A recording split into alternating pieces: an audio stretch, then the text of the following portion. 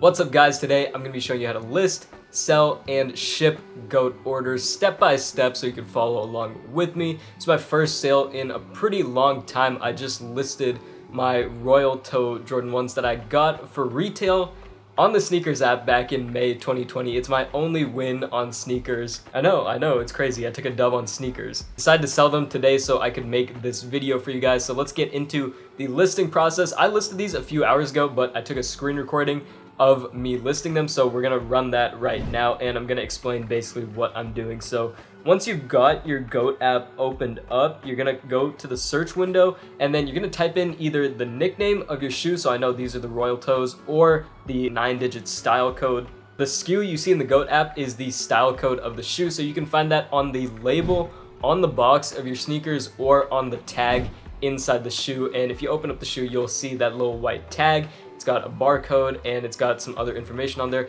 There will be this 9-digit style code, so you got to make sure that matches up to the shoes you have. That's how you know you're looking at the exact same pair. If it doesn't match up, it's not the same shoe.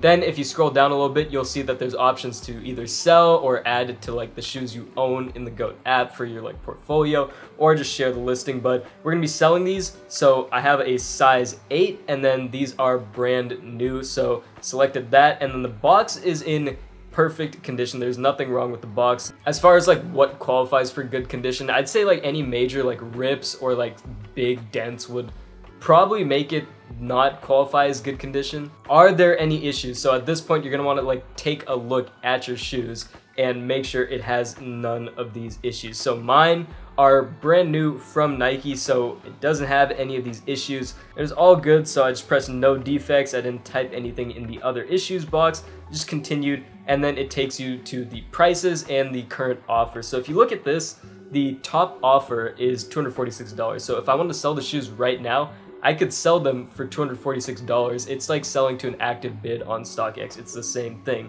So for $246, I would lose 9.5% and $5 because that's the commission GOAT takes. You see right there. The current lowest listing price is $294, so I definitely don't want to list for $246 because that's like a $50 difference. Plus, if you scroll down and look at the recent sold prices, they're way higher. $300, $280, $279.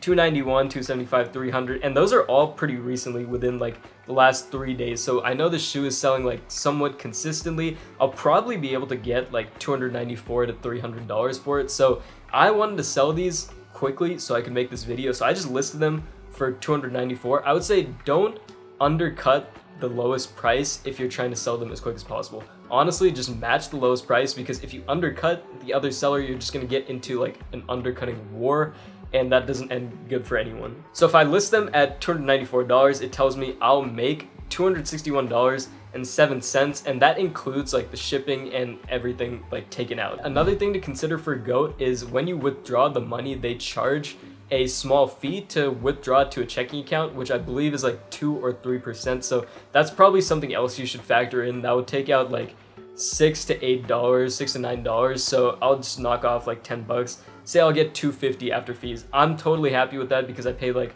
$180, something like that for these. So once you've got your price selected, you can go ahead and press next, and it'll take you to this window where you'll see it might ask you to take pictures of the shoe depending on if you've sold anything on GOAT before. I've had like a bunch of sales over the years, so it says you're a trusted seller, you may submit without adding photos. That only applies to new sneakers. If you're selling used sneakers, you're gonna have to take pictures no matter what. I just pressed submit, didn't need to take pictures, and then it'll pop up with a little thing to like share your listing. You don't have to do that. And then if you go to your listings, you'll see it active at the top. So I listed these at 9:55 this morning, and then at 11 a.m. I got a notification that they sold. So once you get that notification that they sold, you have to go into the app, and whether you're shipping them or not in the next 24 hours, you have to confirm the sale within 24 hours or the order will automatically get canceled. So you're gonna open the GOAT app, you're gonna click sell, and you'll see at the top there's a little dot next to need to confirm. You're gonna click on that, and there's our Royal Toes. Click on that, and then it says congrats, please confirm within 24 hours of the order being placed. Failure to confirm will result in an auto cancellation and review of your seller account. So before I press confirm, I'm actually gonna grab my sneakers and make sure they're exactly what I said they were, like brand new, the box is in good condition, and everything is just as it was listed. So yeah, these are in perfect condition. I literally nothing has been done to these sneakers. So I'm just gonna set those aside, and then I'm gonna grab my phone, and then we're going to press confirm, and then please confirm that the sneakers are the following: new, size 8, SKU, everything is good.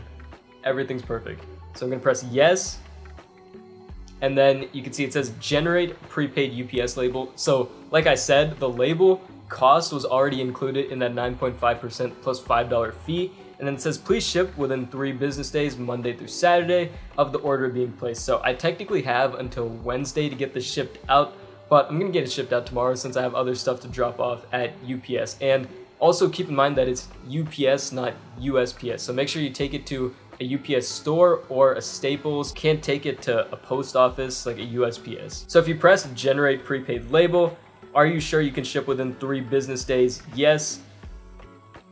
We sent your prepaid shipping label to, and then it says my email. So you can go to your email and print it out. I'm gonna see if I can do that on my phone, but if not, I'll just hop on my computer. And you can see the email popped up. It says click here to print your prepaid pre-addressed shipping label and, if available, packing slip. So there might be a packing slip that we need to, it says please include with your item when shipping. So there's a little packing slip right there. And then if I zoom out, there's the shipping label. So I'm gonna try to print this from my phone. You can use normal white paper and just a normal printer. I don't have any special equipment at all that I'm using for this. It's all stuff you probably have around the house. It's just gonna scale it up so the label takes up an entire normal sheet of paper. All right, so I've got 2 papers right here. So one sheet is the label, and we're gonna cut that out. And then the other sheet, it says please include with your item when shipping. So you just put that in the box. You don't have to put it in the shoe box, you just have to put it in the box you ship the shoes in. And the next step is gonna be packing up the shoes. So I'm gonna grab a box. You can use any box. So if you have a box, feel free to reuse it. This box almost fits the shoes perfectly, but if you don't have any boxes, you can go to Home Depot or Walmart and buy an extra small box for like 50 cents to $1. Someone asked me one time, do you need to have like the paper in the box and inside the shoes? I want to say you probably do need to have that, but I don't know for sure. We got that in there all nicely. And if there's stuff like extra laces or like pins, stuff like that, you probably need to have them on the shoes. Nothing else to do with this except throw it in our cardboard box. And you got to make sure, once you've got those in there, you have to make sure there's no other labels on this box. So if I turn it to the other side, there's a shipping label on here, so I'm just gonna pull that off. I'm gonna grab some scissors and cut out this label. You could just fold it over if you want to. I get my tape from Uline, but you could just buy a roll from Walmart for like $3. The tape that's like $1 at Walmart really sucks. I highly don't recommend it. Duck is a good brand of budget tape. You do not have to cover the whole label in tape. And make sure if you do put tape on top of the barcode that it's like completely flat and there's no creases, because otherwise they might not be able to scan the barcode and you're gonna run into issues.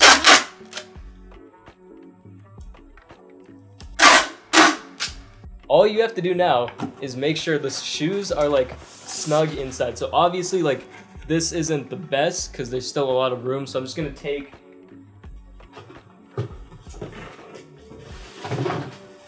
I have some of these. I'm just gonna throw some of these in there. You can see that the air pillows cover the top of the box, so when they cut it open, they won't cut through the shoe box. That's happened to me before. I'd be mad if someone sent me like a big cut in my shoes that I ordered. And then don't forget to put your packing slip in there. Not gonna put it at the top because again, I don't want them to cut through it. Put it under the air pillows, and then that's all you have to do with this. And then you can tape it up and you're good to go.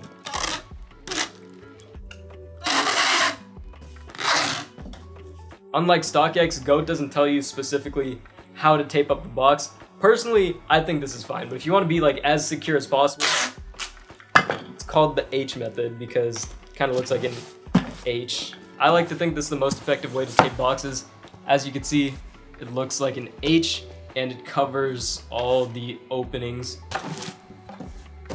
All right, the shoes are good to go. So now all you have to do is take this to UPS and it's already paid for. You do not have to pay when you get to UPS. All they're gonna do is scan the barcode on the label and give you a receipt. They'll probably be like, do you want a receipt? And then I would take the receipt just so you have proof that you dropped it off in case anything happens. Once you drop them off, you'll see in the GOAT app, there's a button to confirm if you drop them off or not. So make sure once you drop them off, you press that and then you're good to go. You shouldn't have to do anything else in the GOAT app, and then in a few days you'll probably get confirmation that they were authenticated. Once your shoes are authenticated by GOAT and you get the notification, the money will be available in your account and you can withdraw it or use it to buy more shoes. If you withdraw it, like I said, there's a 2% or like 3.5% fee to withdraw it to a checking account, so keep that in mind when you're selling as like kind of an additional fee. But yeah, that wraps up how to sell shoes on GOAT. If you guys have any other questions, feel free to leave them in the comments below. I'll respond to all of them. If you guys want to see the other businesses that I put most of my time into, I'll link some videos at the end,